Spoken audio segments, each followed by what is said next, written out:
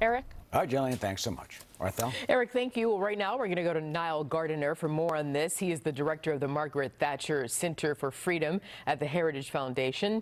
So, Nile, President Trump told Leslie Stahl of 60 Minutes, airing tonight, that in the apparent murder of Jamal Khashoggi, if that was ordered by the Saudi leadership, that there will be severe punishment.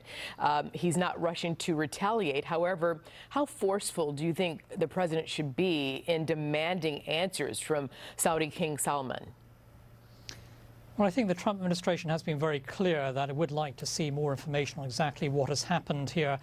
So far, I think there's been a great deal of speculation, but we really need to see a full, transparent investigation carried out, hopefully jointly by Turkey and Saudi Arabia, to establish the full facts here. Once the full facts have been established, then I think the White House will be in a position really to be able to respond effectively to what is going on. But at the moment, we don't have all the full facts available. And of course, this is a bit of a dilemma for the United States. After all, Saudi Arabia is a very important US ally on the world stage and a key ally, of course, in confronting the Iranian threat at the moment. And so there is a very important big picture here with regard to the long-term consequences of this. And at the same time, any murder of a journalist, not least a US-based journalist, is an extremely serious matter. And I'm in no doubt, I think, that the US administration takes this instance extremely seriously. And there will be some ramifications, but it depends really upon establishing the full facts of what actually happened. And you just heard in Jillian Turner package that the president says regarding the U.S. arms sales to Saudi Arabia that he's not ready to take that deal off the table. Here is Arizona Senator Jeff Flake on that very topic.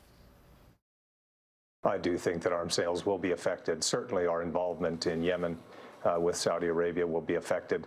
That involvement barely survived in the last go-around with the National Defense Authorization Act. It certainly won't survive with this kind of accusation if it is true. Nile, who has the leverage in this transaction, the U.S. or Saudi Arabia?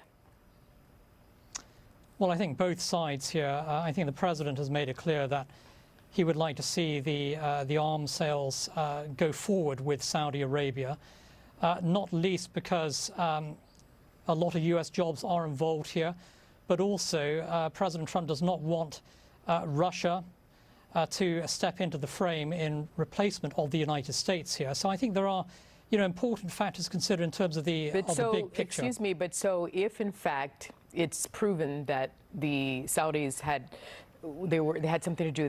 They ordered the murder of Mr. Khashoggi.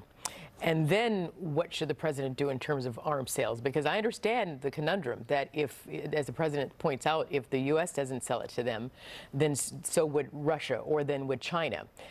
He doesn't want the money or the jobs going there. However, the U.S. is not a country that deals with people with blood on their hands. Yeah, I think that, the administration's position so far has been that they do not wish to see this arms, deal ended with Saudi Arabia. Congress, on the other hand, as you pointed out with Senator Flake, Marco Rubio and so on, have expressed a far tougher line on this matter. It remains to be seen how the administration will work this matter out with, with Congress. But I think it's important to bear in mind, at the moment, we do not know the full facts of the situation.